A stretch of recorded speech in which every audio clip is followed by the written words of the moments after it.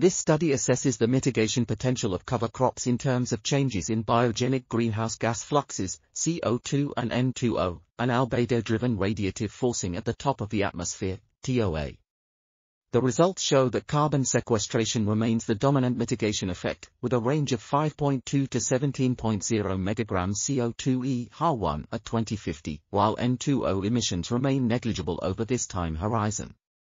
Cover crops were generally brighter than bare soils, resulting in a reflected shortwave radiation at TOA ranging from 0.08 to 0.22 Wm2 on average, equivalent to a removal of 0.8 to 3.9 megagrams CO2e H1.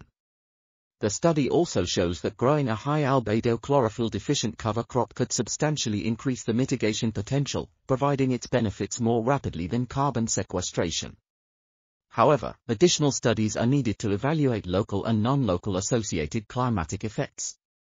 This article was authored by Emanuele Lugato, Alessandro Cescatti, Arwyn Jones, and others. We are RTCLTV, links in the description below.